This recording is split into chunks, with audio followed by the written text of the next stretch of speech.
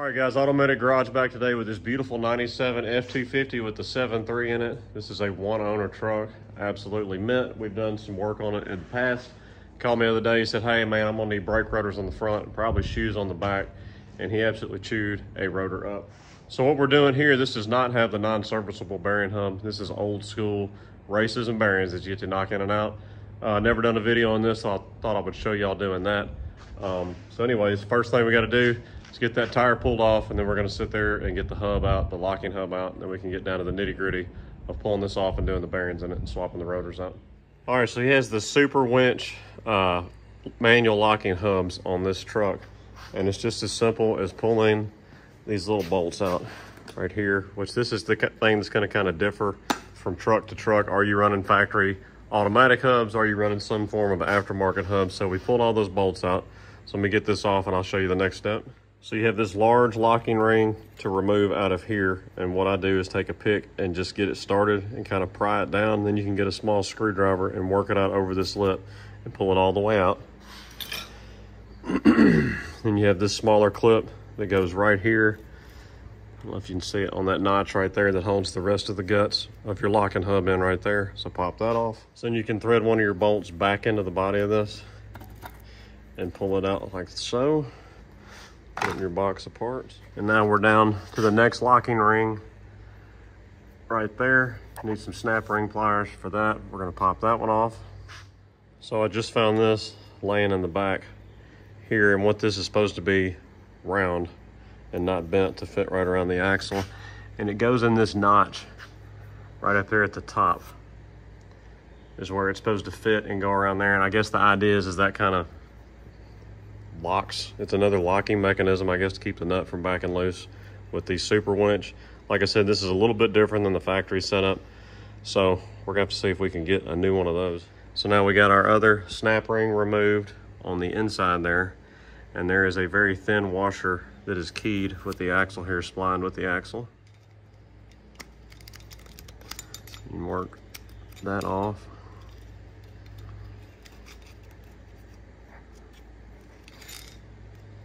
It's been a while since I've done these old school ones. It makes you kind of appreciate the non-serviceable hub. I really think it's more heavy duty than this. It's definitely faster of a job to do. So now we're all the way down to removing our nut, our stop nut there on the back that you seat your bearings with. So we're gonna stop on that. We gotta pull our brake caliper off here. All right, you got a 13/16 top and bottom on your caliper bracket. Both of your actual caliper bolts that go through your sliders are 1/2 inch. So we got all those loose. Now we're gonna slide our caliper off, set it up here on the leaf spring and strap it down so it does not fall off. And then we can get back on pulling this rotor off. All right, caliper's all removed now, so now we can get back to removing this nut. It's a 2 3/4 inch socket is what you need. This is more specific to 95 to 97 previous years. And once again, this all kind of depends on your hub setup. Also, you may have the 2 locking nuts with the little splined washers that go in with the tabs that line up with each other. That's a whole different setup, but this is a 2 3/4 here, so I'm gonna break this loose. This is not a impact socket, this style, so don't use an impact on this style of socket because you will quickly ruin it. So here is the axle nut here. You can see it's not really your normal hex shaped nut. It has the grooves cut into it. So now we can pull our rotor off. I don't know if I can do this one-handed or not. Probably not. It's probably not a good idea. All right, so this is where you're gonna get a piece of cardboard because you're about to make a big greasy mess doing this whole job start to finish, because this is old school, as I mentioned. So there's your outer bearing. So set that on a separate piece of cardboard so you can, when you have all your new bearings and races here, you can compare everything and make sure you're good to go on that. Now, the easiest thing to do, that bearing's just gonna fall out, but you have a seal on the back, so you can't get the other bearing out till you get the seal out, but we're not going there yet. What we gotta do first is get these studs knocked out, because you have to separate the bearing hub assembly from the rotor since we're replacing the rotors. So it's not complex. That's That's all there is to it. Now, you don't want to just absolutely beat the dog crap out of this. If you're going to reuse the studs, if you're not, then do whatever you want. But just make sure you hit them square. Don't hit them any harder than you have to, and just separate them.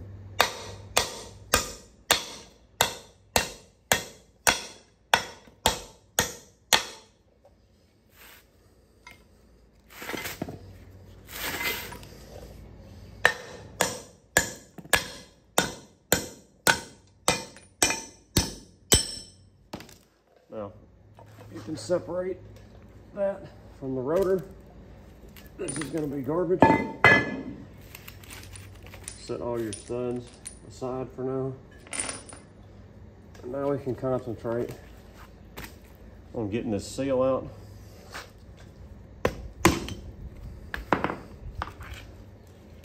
And there you have it right there. And if you cannot chew it up any more than you have to, it gives you something to compare with. Because these year trucks came with various different axles in the front. So now we got to knock our races out, and then we're going to clean all this up. And this is the part, especially where I was talking about having cardboard so you don't make any bigger mess than you have to. I want to knock the outer out first.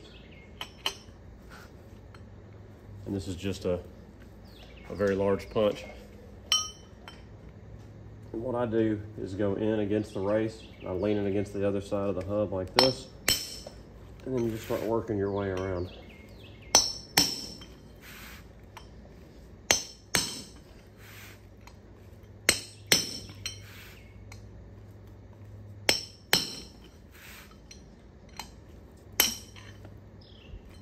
There it is. There's your outer race. So what I was doing just then, this is sitting down in the hub, and I'm just sitting on the edge of it just like this, and this top portion is against the hub. That just gives you something stable to lean it against and drive it down and work your way around. Don't just stay in one spot, work it around just like when you drive the new one in. So we're gonna flip this over. We're gonna do our inner.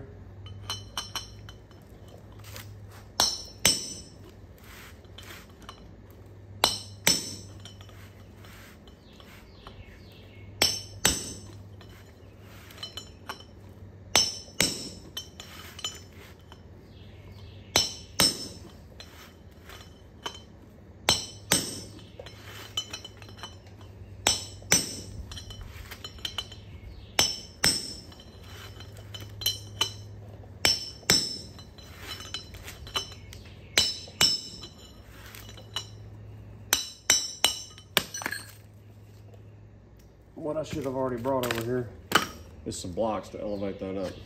What you can do is you can just set it back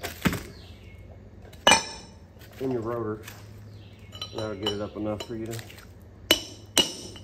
get it out just like that.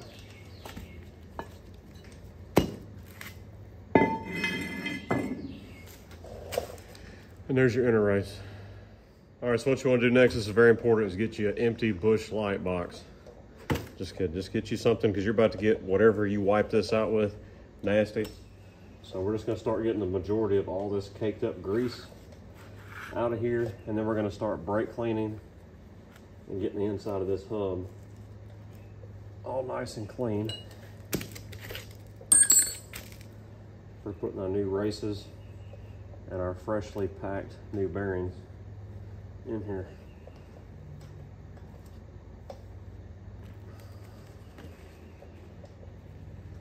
I just picked up every dirty thing I could kind of find that was already nasty. And then we'll use some clean ones at the end.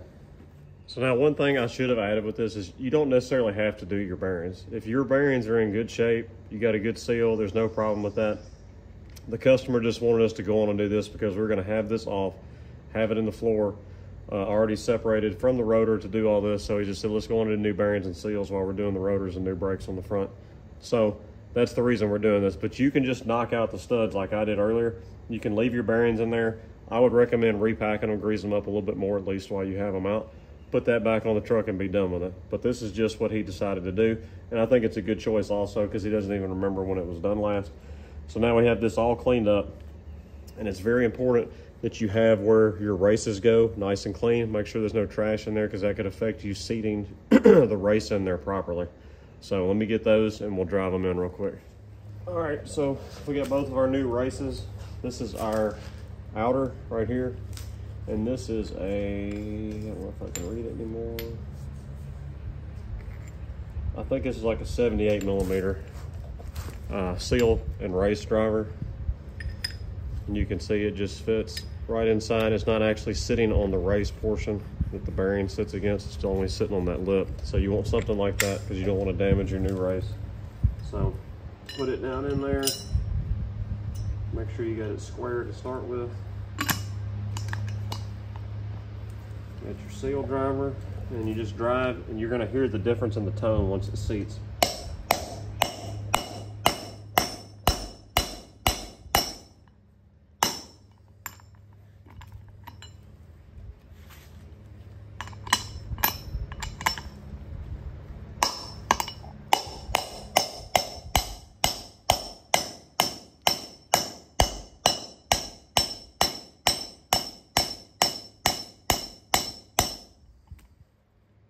All right, so now for our inner race. I do not have a seal driver that goes that big, so what I've always done, this is a old race that I have. I don't know if you can tell. I've run it around on the grinder and made it where it's not a tight fit in here anymore.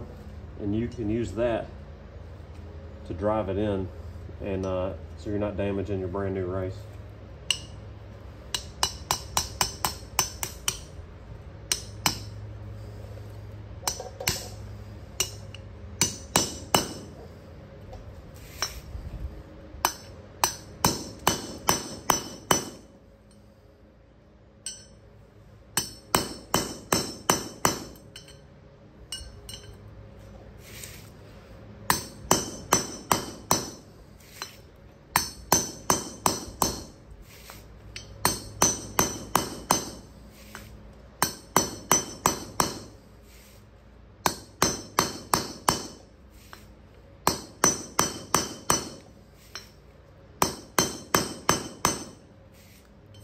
See, that's not even fitting tight. That way you don't get this one stuck in there. Now, I got that drove down to where it's level with the top, so you don't want to be hitting your hammer on this. So now you use your punch to drive it the rest of the way. So now once you got both your races in, you just want to be able to double check and look around at the very bottom down there and make sure that it's seated all the way around with both of them. Make sure you don't feel like you don't have it seated all the way. The last fun and messy part is we're gonna pack these new bearings with grease. All right, so this is where you wanna clean up all your nasty mess because we're done with the nastiness. We've sprayed this out with brake clean, wiped it one more time so there's no trash in there. We got both of our new bearings sitting on a clean piece of cardboard and our new seal. We got our high temp wheel bearing grease here. Just use a quality grease with this. And this is the really fun part and that I don't miss doing all the time. Just gonna put a wad in your hand. You're just gonna take this bearing, and the idea is you're gonna pack it down in the grooves front and back here. So you're just gonna kind of scoop it in your hand and you're trying to shove it down into that groove. And you're just gonna keep going around and you get your blob right here out of the center. And you just keep going and packing the grease in there, and do both sides, the front and back side, and just keep packing till you feel like there's no air gaps left in that grease. You're going to go through some grease doing it, at least doing it the right way. And that's how you pack your bearing. And then you got your hub sitting there ready, so as soon as you pack these bearings, you can go on and set them in their race. And of course, the rear one, the inner one, you put it in and then you drive your seal in. And of course it won't fall out. The front one will fall out, so don't drop it on the floor with grease all on it because then you'll be having trash all on it. All right, we got both our bearings packed. There's our outer sitting on top of our wheel bearing lid so it's nice and clean. So now we can put our seal in the back, and the open portion where the spring is, there's a little spring inside of here that keeps it tight. It goes inward, other part goes outward. As you can see, I touched that seal with my dirty hands earlier. But you can use your race again tap this in so that you're not beating directly on your new seal.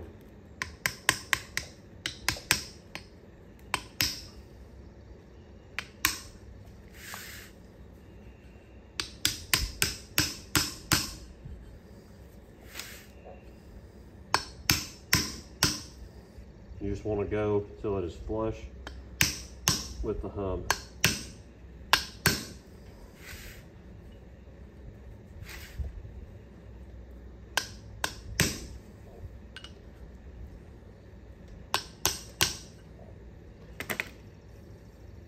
Now you can flip this over and then you can drop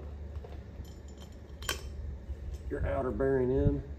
Just don't drop it on the floor. So now what I will do is take a nice clean paper towel and I'll stuff it down in here. That's gonna keep that bearing from falling out just because I'm done handling grease and packing bearings. You're gonna flip this over, just like that. And get you a paper towel and some brake clean. You're gonna make sure the surface is clean that sits against the rotor so that it seats good. You're gonna take your rotor, set it on top just like that. You're gonna take all of your studs and drop them into place. You're gonna take your big punch and your hammer. You're gonna drive them home.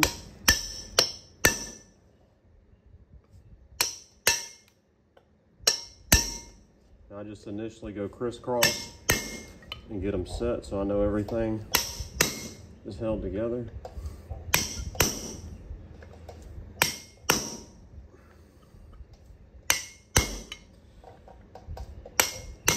And you can just kind of work your way around. And you'll hear the sound change if you noticed on that one when it's seated. So you're just going to drive it.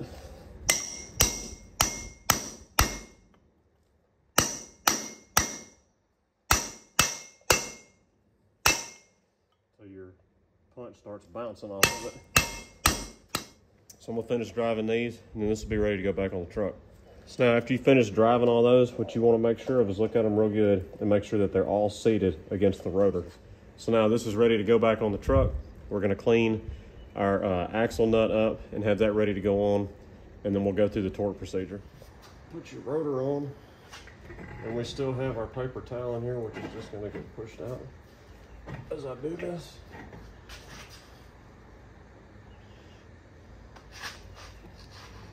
All right, seated on there on the seal. Get your bearing seated all the way up in there. So now we got our nut all cleaned up here, which is kind of fun to get started. Just make sure you don't cross thread it and get it started with your fingers, not with the socket.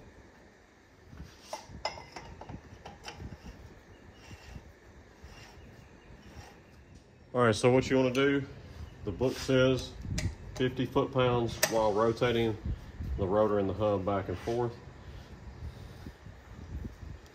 This is seating the bearing is what it's doing.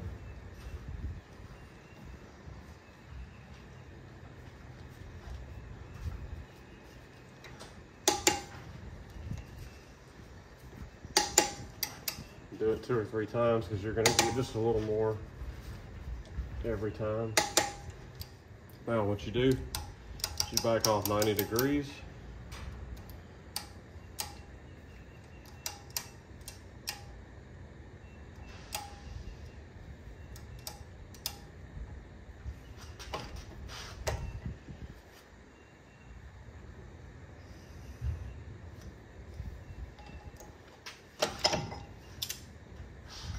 What the book says next is you torque the nut to 16 inch-pounds. What I like to personally do is torque it to feel and see what you have to do to not have any bearing play whatsoever. So you might even be able to hear that. So if you want to, go to 16, see if that gets all the end play out. If it doesn't, just keep adjusting it back and forth till you just have no end play. You don't want to seat the bearing too tight, and you definitely don't want to seat it too loose either. So that bent up piece that I showed you earlier was the locking ring.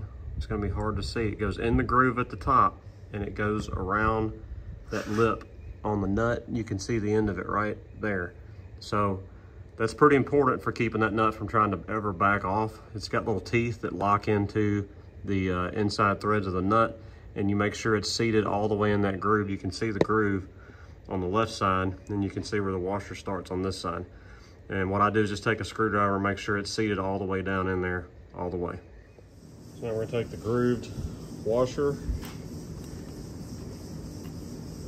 It goes back on. And then we're gonna take our snap ring pliers and put our snap ring back on. Make sure it's seated, just like that.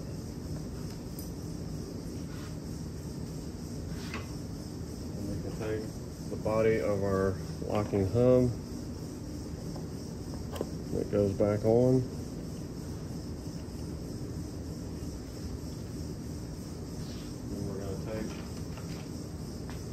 Other, I guess you'd still call this a snap ring, locking ring, whatever, that retains it on the outside. And this one's kind of fun to get on. You gotta hold your mouth just right.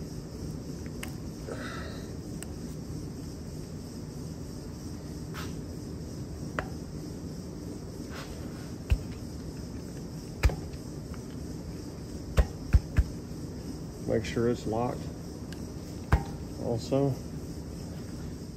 All right, the last ring we have to put in is this outer one.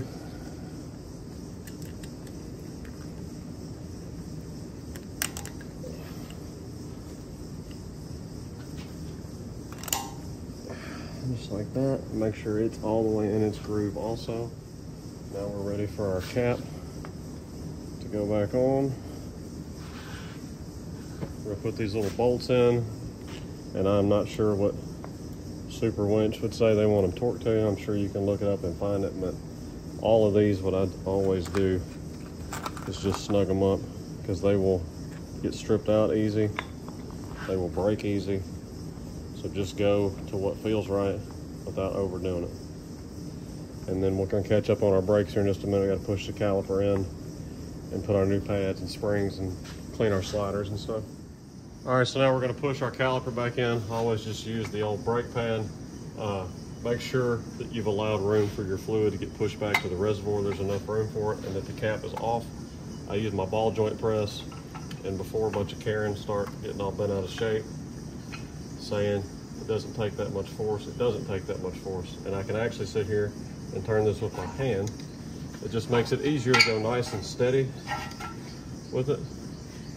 With this, you're not going to be blowing any seals out on the pistons on the caliper here. I can turn it just real nice and slow with my ratchet effortlessly, and this is a lot easier than using a clamp. So we'll finish pushing this in, and then we're going to pull our sliders out, clean them up, grease them, put them back in, and then we can mount the bracket with our new brake pads and springs, and then slide the caliper on, and then we'll be good to go. Go take her for a spin with new bearings and new brakes and new rotors. All right, as far as these sliders go, just give them a push. Man, this side is pretty stiff. Get it out of one side of the boot, then you can slide the boot off and pull it out.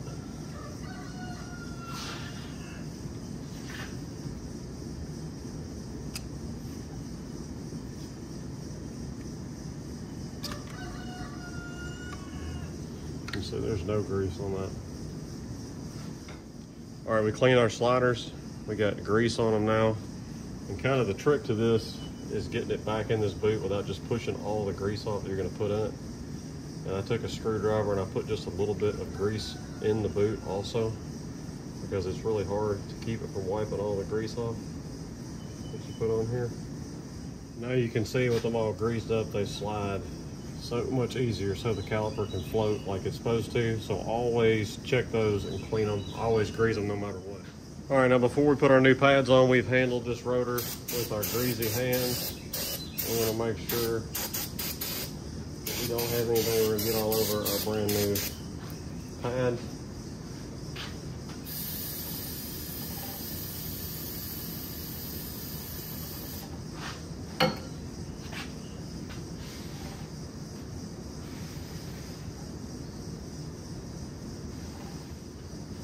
got our new Wagner semi-metallic pads. We already got our springs on, and it's just as simple as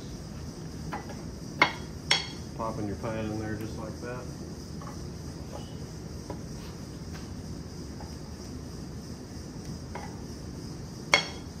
Also, before somebody gets bent out of shape, this was put on by the customer, and it's not because the brake line's busted or leaking. It's because he was worried about it coming in contact with this tire. There was a very minuscule rub mount spot on it, so that's why that's there. So I don't want somebody saying I should have replaced that brake line because there's nothing wrong with it. But that is not for a leak. All right, and we're all together now. So I'm gonna throw this tire on, torque the lug nuts to 150, and before I do that, I gotta put something that looks better than this over that. If you want something there, that's fine, but that looks pretty cheesy. And you can see it's just it's barely even rubbed the lines right there off of the rubber. I'm gonna put a piece of black fuel hose around that that'll look better than that. That looks much better than that other bull crap that was on there. All right, brakes all done on the OBS. I ended up replacing the caliper on the passenger side. I felt like it was dragging just a little bit. I had taken it for a drive and I was getting ready to video just like right now. I felt like it was pulling to the right, so here's no hands on the brakes.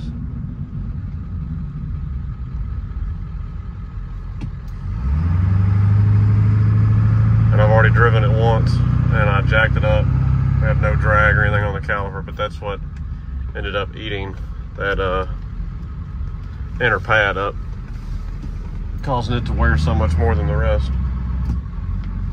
So brakes are good now with new wheel bearings, new seals. We also went on and did shoes and a hardware kit on the back also, which I probably should have videoed that for y'all, but trying to get some stuff done here in a hurry. Move on to the next one. But a very nice, clean OBS. All right guys, hope you enjoyed the video on doing some old school brakes on this really nice mint OBS. I'm on the list if he ever decides to get rid of this truck. It will be here because I love this truck. Anyways, old school brakes, pack some bearings, make sure you pack them good, use quality grease, use some quality brake pads. That's how you replace your rotor and do all that serviceable bearing stuff on the front of these trucks. It's just a little bit different. Don't do that much of that kind of stuff anymore compared to the non-serviceable hubs and everything else, but it's pretty simple still. It's Automatic Garage signing out. Go check out all of our other content on the channel here. Check us out at automaticgarage.com. We got some merch on there also. We're on Facebook and Instagram. If this channel has helped you out or you want to help contribute to making more content like this on the channel, consider going to our Patreon and becoming a member of that. We got some exclusive content on there also, and we do a monthly giveaway every single month too. Tools, merch, stuff like that. Anyways, it's Automatic Garage signing out. We'll holler at y'all later.